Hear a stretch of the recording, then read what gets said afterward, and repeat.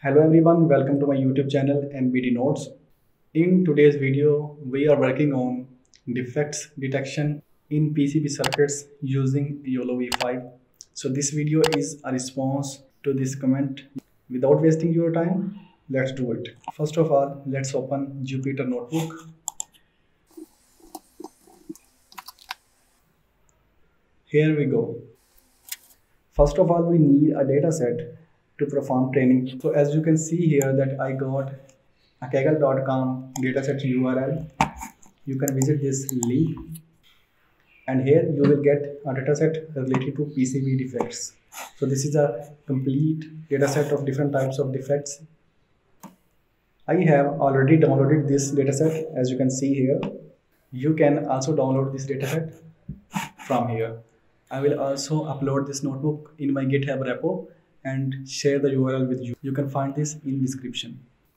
So when we have downloaded this dataset, we need to extract it over here. So let's do that.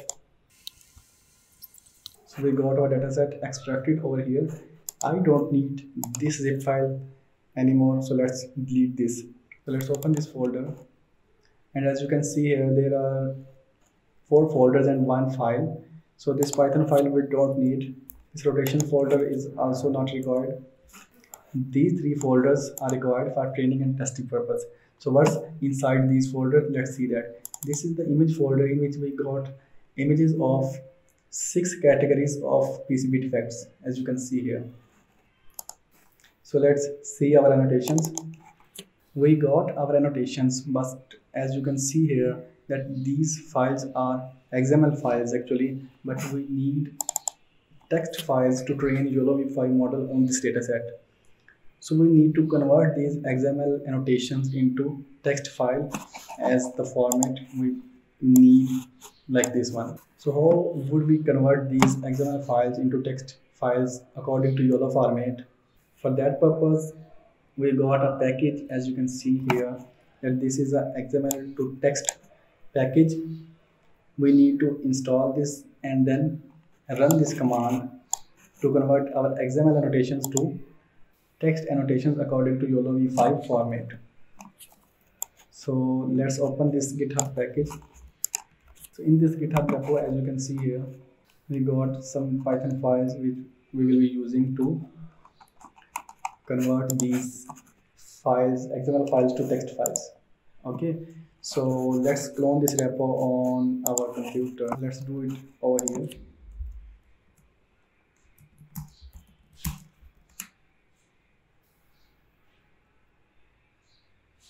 Okay, so I got this XML to text folder, and in this folder you can see some files.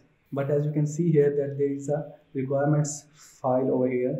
This is requirements.txt file. We need to install these requirements. So open command prompt in this directory and run.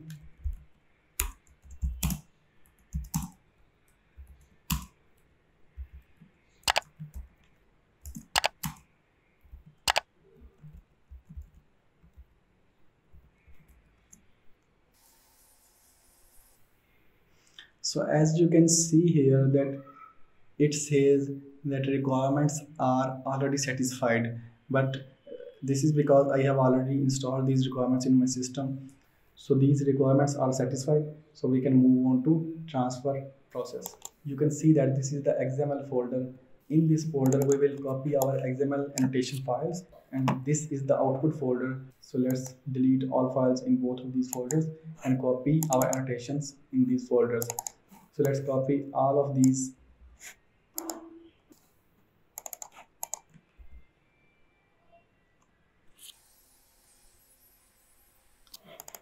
We have successfully copied our XML annotations in this folder, but before moving to the conversion process, we need to specify the classes names in this classes.txt file. So let's open this file. So let's copy all of our classes into these. The first one is missing hole. Let's open some file. So as you can see here, this is the name of class over here. So let's copy this missing hole class and paste it in the first row.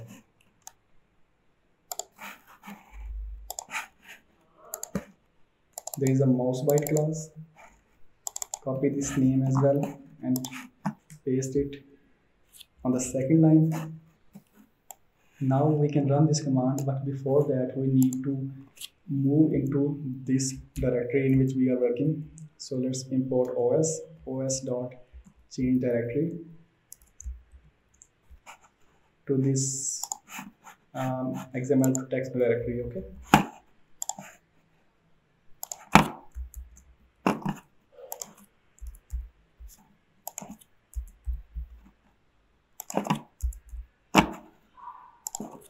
We need to change these backslashes to forward slashes.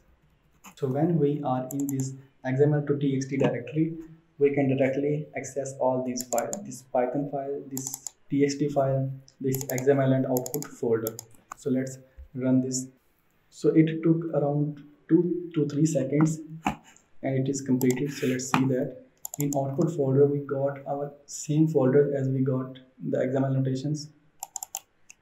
So as you can see here that we have our text file. So now we have our annotations in text file which are perfectly according to the YOLOv5 format. So let's copy all these annotations.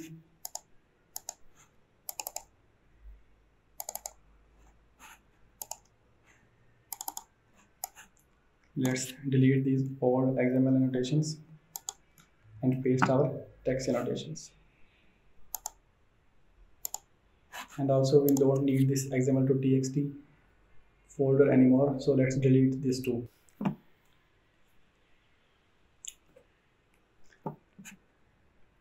Now we are done with the annotations. So we downloaded our dataset and we converted the XML annotations to our text annotations. So these XML annotations we got from kaggle.com, but if you don't have any annotations, so you can directly move to annotate your images manually using some tools like makesense.ai. You can watch our previous YOLOv5 video in which we have demonstrated that how to annotate your images. So now our images and annotations are ready. So we need to arrange these images and annotations according to YOLOv5 directory structure, which is like this structure.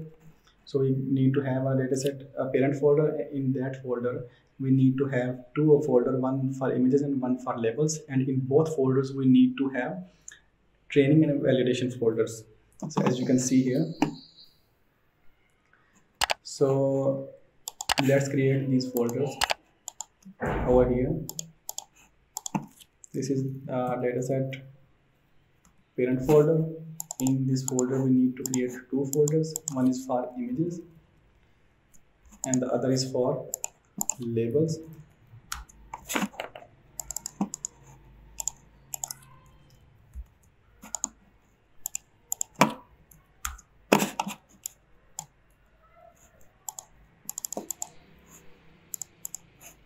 So we got these directories according to YOLOv5 format.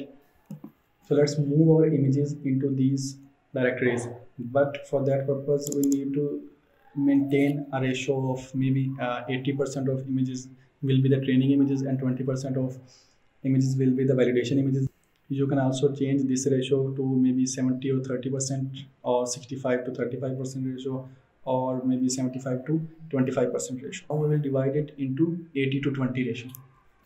So so first of all, let's combine the images and text files. So let's copy all these images and move it into these annotations.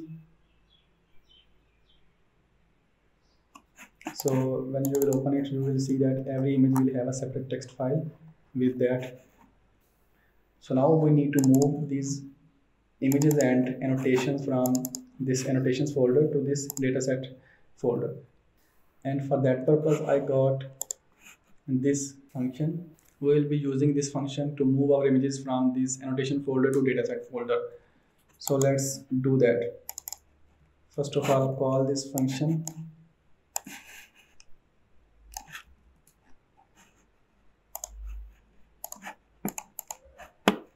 we need to provide it these parameters. So first, this is the images train path, which is dataset images train path, this folder path. Okay,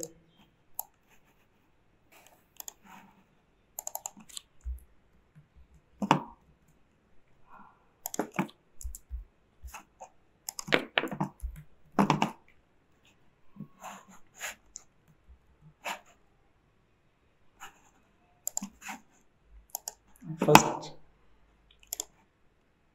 but before that we need to move in this directory from where we can access these folders. So we need to move in this parent directory, this directory. Okay, so we need to change the directory os dot change directory to this parent directory, so that we can access.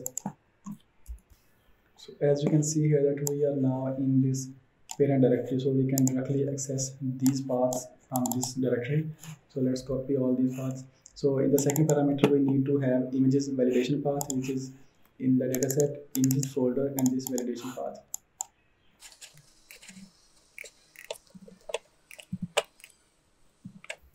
On number 3, we need to provide the labels train path. This is the labels and this is the training path. Change these backward slashes to forward slashes. And there is a label validation path, which is this one.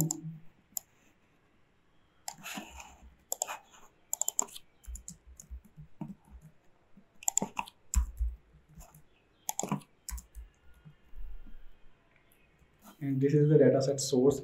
This is the folder in which we have our images and annotations. So this is the annotations folder which is having the images and annotations, but we will not do this at once. We will transfer our images one by one from all of these so that we can maintain our ratio. First of all, we will move this missing hole folder.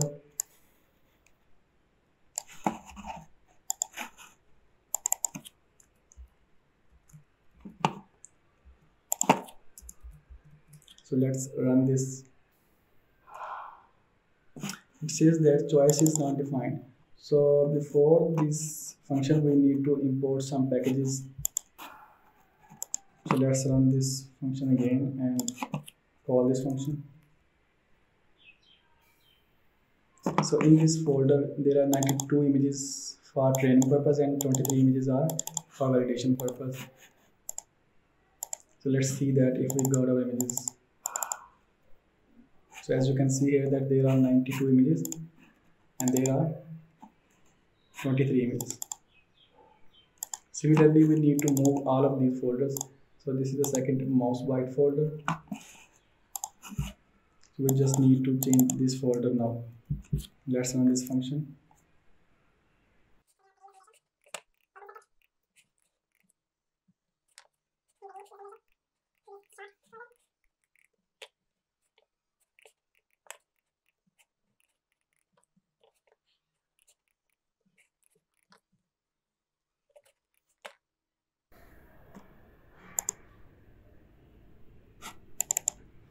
So we moved all of our images from here to this dataset folder in 80 to 20% ratio. So in training folder, we got 552 images. In validation folder, we got 138 images. So now this dataset folder is ready, so we don't need this annotation folder anymore. Let's delete this. So now we have only two folders. One is dataset, which is completely according to YOLOv5 format. We got our annotations converted from XML to text files, and we got our test files as well, which are 12 images. Now we can open our Google Colab notebook to perform training.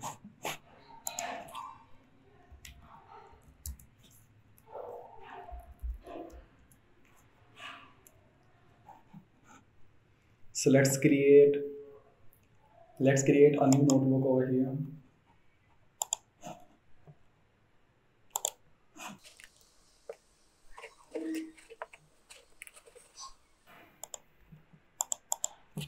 Now upload our dataset to our Google Drive so that we can access it directly from here. So we need to create a zip file of this dataset folder. Let's rename it to dataset PCB so that we can identify it easily. And now we can create a zip file.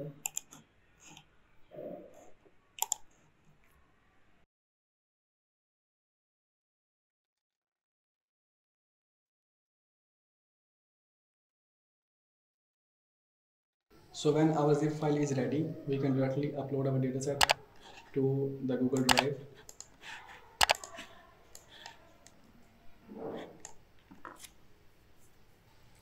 So as you can see here that our dataset is uploaded.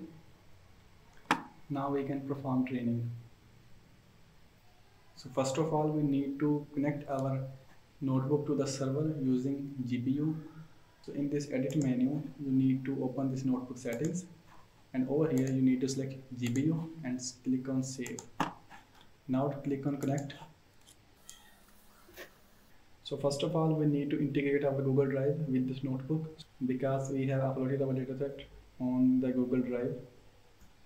Write these two lines of code, and so you can see that our drive is mounted over here. So we can access our dataset from this. Now we need to extract this zip folder in our Google Drive. So let's copy the path of this dataset, run this command unzip, paste the path of your dataset over here. Now you need to write -b, and after that you need to write the path of your location where you want to extract your dataset. So I will just extract it in this content directory. So as you can see that we got a new folder PCB dataset, and in this folder we got our dataset available. Now we need to clone the GitHub repo of YOLOv5. So visit YOLOv5 directory, which is this one. You need to make sure that you are in this parent directory. For that purpose, I will write this os.get cwd function. So it says that we are in the parent directory, which is the content folder. So we can clone over here.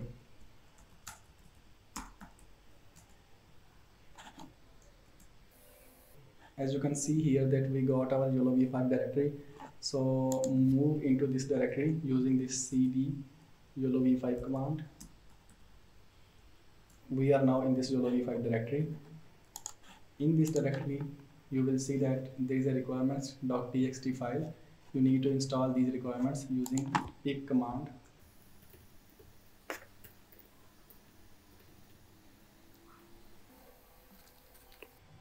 So our requirements are successfully installed. Now we need to specify the location of our dataset. And for that purpose, we need a dataset.yaml file.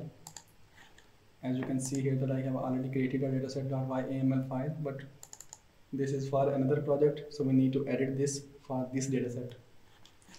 So we need to specify the location of our dataset. So we will put this dataset.yaml file in this YOLOv5 directory. So from this directory, we need to come out of this YOLOv5 folder and go into this dataset PCB folder. So dataset PCB and /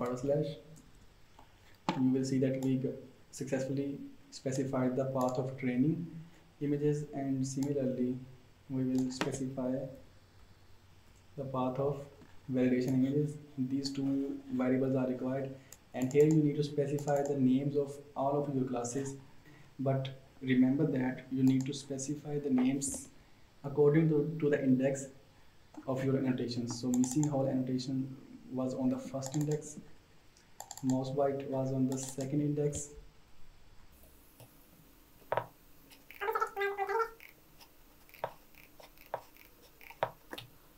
so we have 6 classes over here. So we need to write this parameter as 6.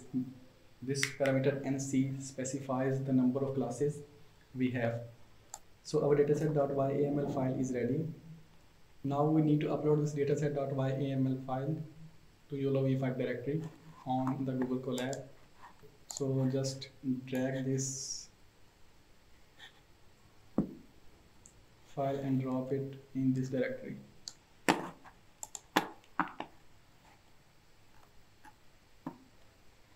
So here you got this file. Now we can successfully run the training. So this is the training command. We need to specify the train.py file. This is the image parameter in which we will specify the size of image.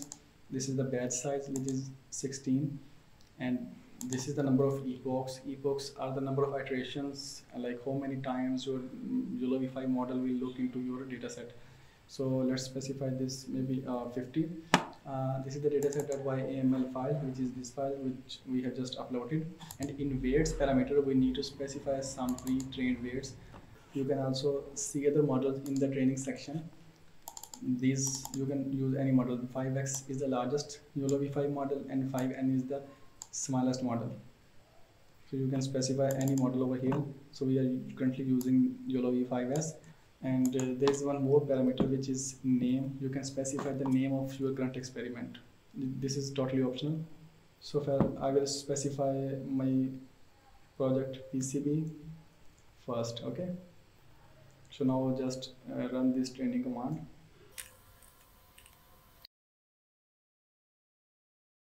As you can see here that our training is completed and results are saved to runs, train and PCB first folder. So let's check out that.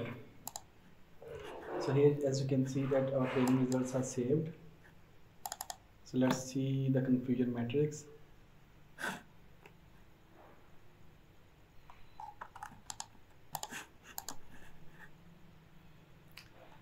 Results are not that much satisfactory, but we got our results. Maybe it is because of number of epochs. We need to run this command for at least maybe 300 epochs. So these results are for only 50 epochs, so which are not that good. Let's see the PR curve. So as you can see here that it is also not as good as expected. The overall accuracy of all classes is 57%, which is not good, but increasing number of epochs may improve our results. So you can try that. So let's try some validation and prediction.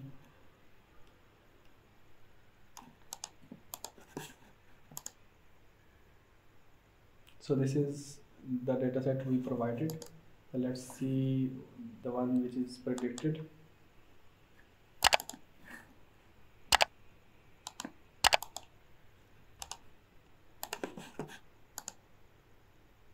So as you can see that a lot of detections are missing in this image, and in this image there is no detection.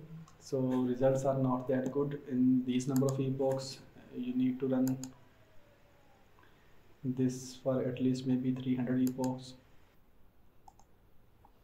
So now as you can see that I have trained my model once again by increasing the number of epochs up to 300. So let's see the results once again. Our training is completed and results are saved in this directory. So let's see that.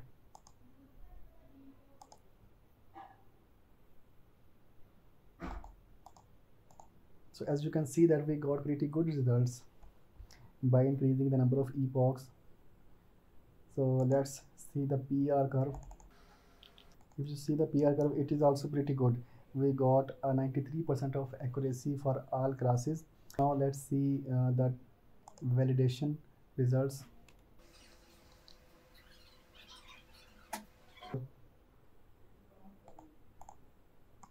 So this confusion matrix is for the validation.